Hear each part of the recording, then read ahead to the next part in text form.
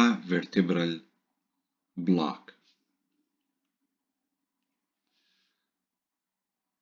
This is another video that cover part of my course to cover the truncal regional analgesia. As you see here, all these blocks you will find a dedicated video to explain them, and I made a longer video to give you the fundamentals of truncal blocks. So let's get started. So back to the basic. Let's understand the anatomy here and what we are dealing with. So this is a typical spinal nerve, thoracic spinal nerve between T2 to T11 or T12. And as you see here, the spinal nerve starts by the union of the ventral and dorsal root. The spinal nerve by itself is not that long, it's about 2 centimeters, and soon it bifurcates to the ventral or anterior rami, which continue as the intercostal nerve, and the dorsal or posterior rami that give you medial and lateral branches, and in some references also intermediate branch. And as you see here, the intercostal nerve continue wrapping around the chest, and it gives you lateral branch that further branch to anterior and posterior, and anterior cutaneous branch here.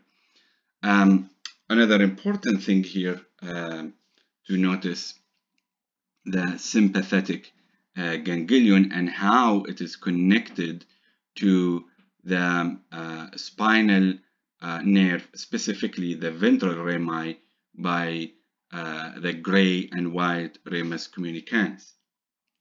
So building on that, now let's learn about the paravertebral space. So here I highlighted for you the paravertebral space on blue. Here, as you see here, this is epidural space. So you can see how close the epidural space to the paravertebral space. So let's learn about the boundaries.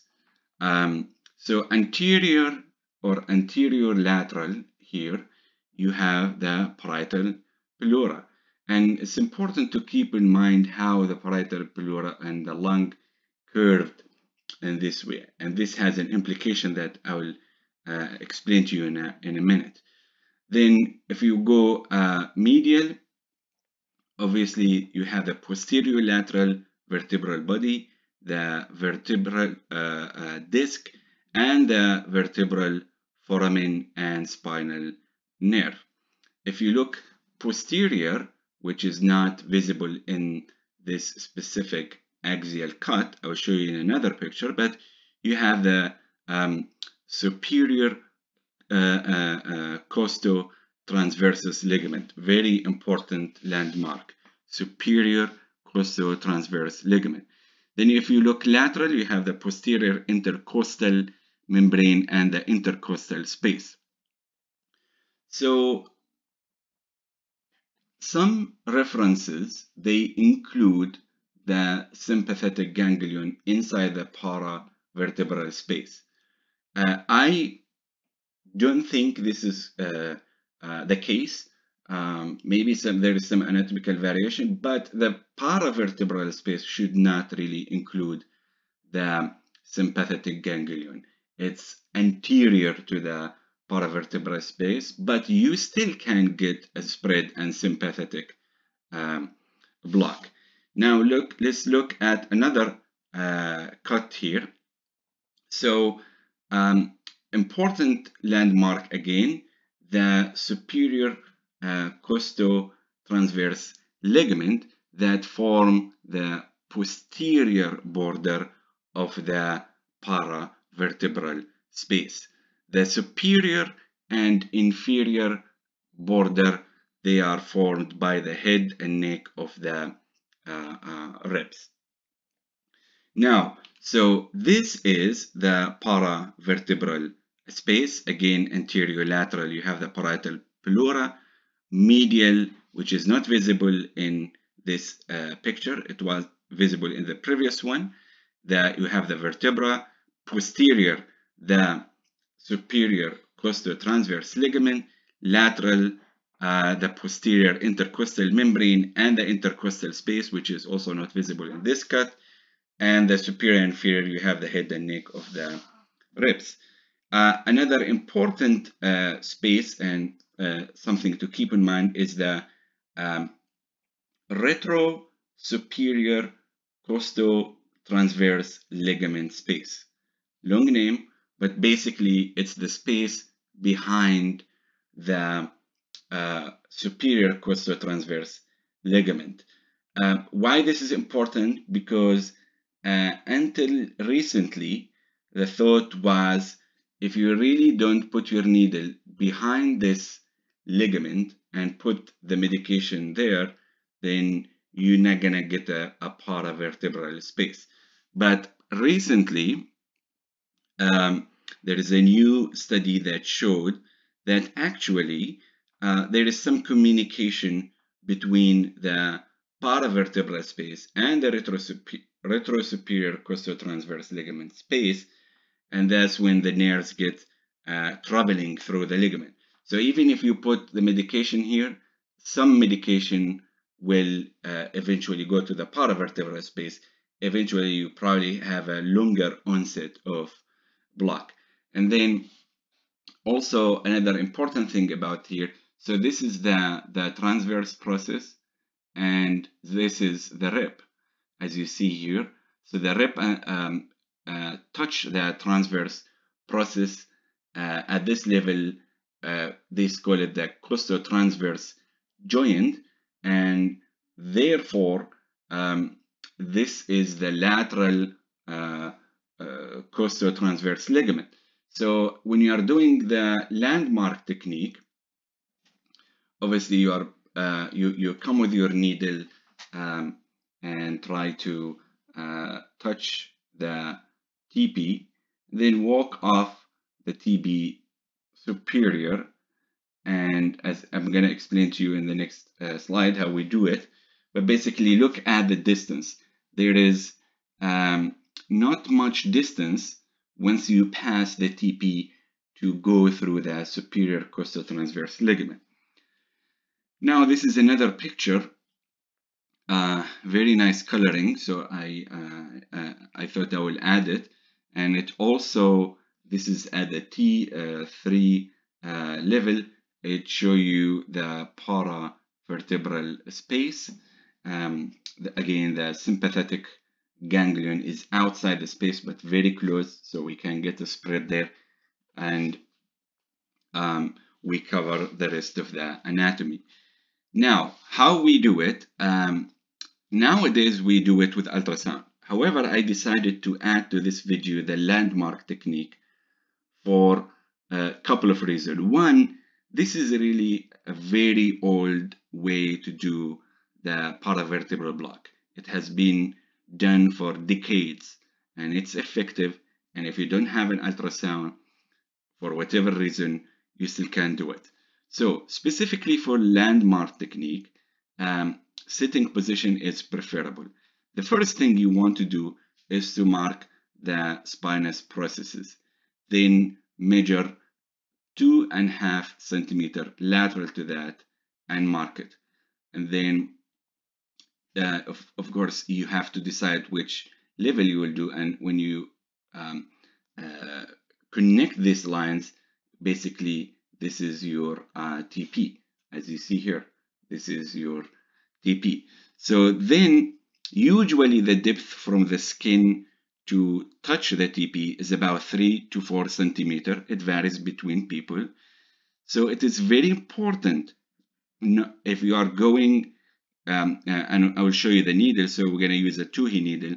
Use the short one. I prefer it more, but you still can use the other one. But so do not go beyond 4 centimeter because you really should touch the transverse process at that level. If you are not touching the transverse process, so withdraw all the way to the skin and angulate caudate or cephalic.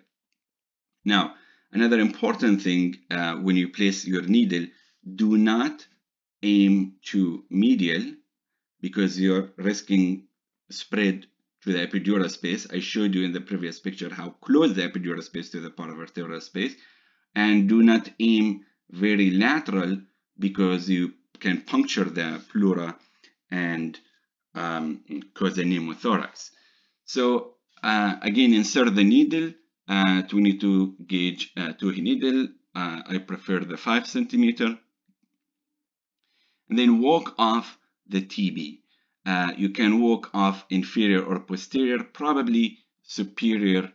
Inferior or superior. Probably superior is safer. So as you see here, you come with the needle, you touch the TP, so then you angulate more superior and you walk off, and then from there go slowly. You may or may not feel some elusive resistance when you pierce through the superior costotransverse ligament.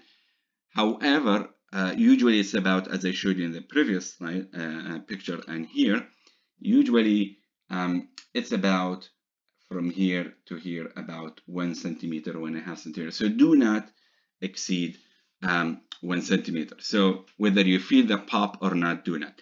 Another way is just to do it, just to forget about the feeling. And once you touch the TP, angulate superior and advance 1 centimeter. So hopefully you will pass the superior costotransverse ligament. And then inject 4 to 5 mil of local anesthetic at each level. And also you can insert a catheter. But remember, when you insert a catheter here, there will be more resistance than epidural catheter. So the ultrasound technique, you can really do it either in prone or lateral position. Generally speaking, we have 3 approaches.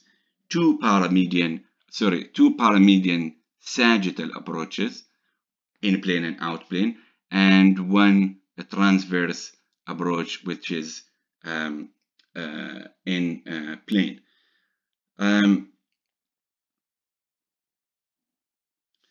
The risk of catheter migration into the epidural space is lower with this approach than the transverse. So maybe you should use it when you are putting a catheter.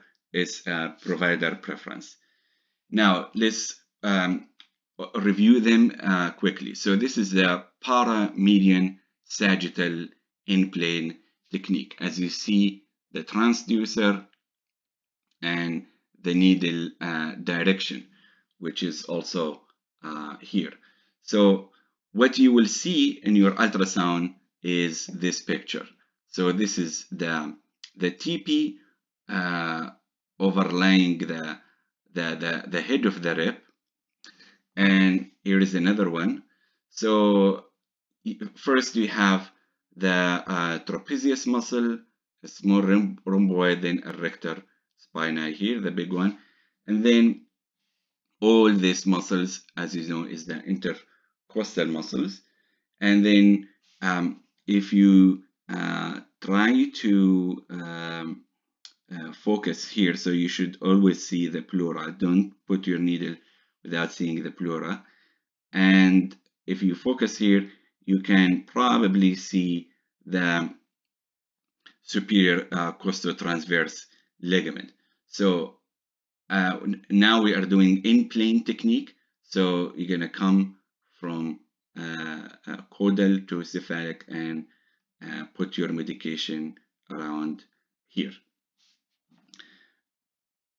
Then the next approach is also paramedian sagittal, but it's out of plane technique. Some people also prefer this. Basically, here is your ligament. So you come out of plane, and you can always push some saline just to see your tip.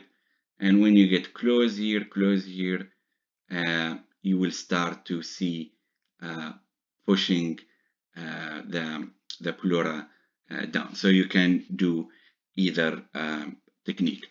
The last one, which I personally prefer, the transverse in plane technique. It's very easy and safe, in my opinion. So the best way to do it, just feel the rib with your fingers, put your ultrasound over the rib, so you will see with the ultrasound just whiteness basically, and slide down or up to the space you intend, and you will see this ultrasound picture. So you will see the first muscle is the trapezius, small rhomboid, and erector spinae. And then here you have the TP, and here the pleura. See how the pleura is curved. The pleura is curved.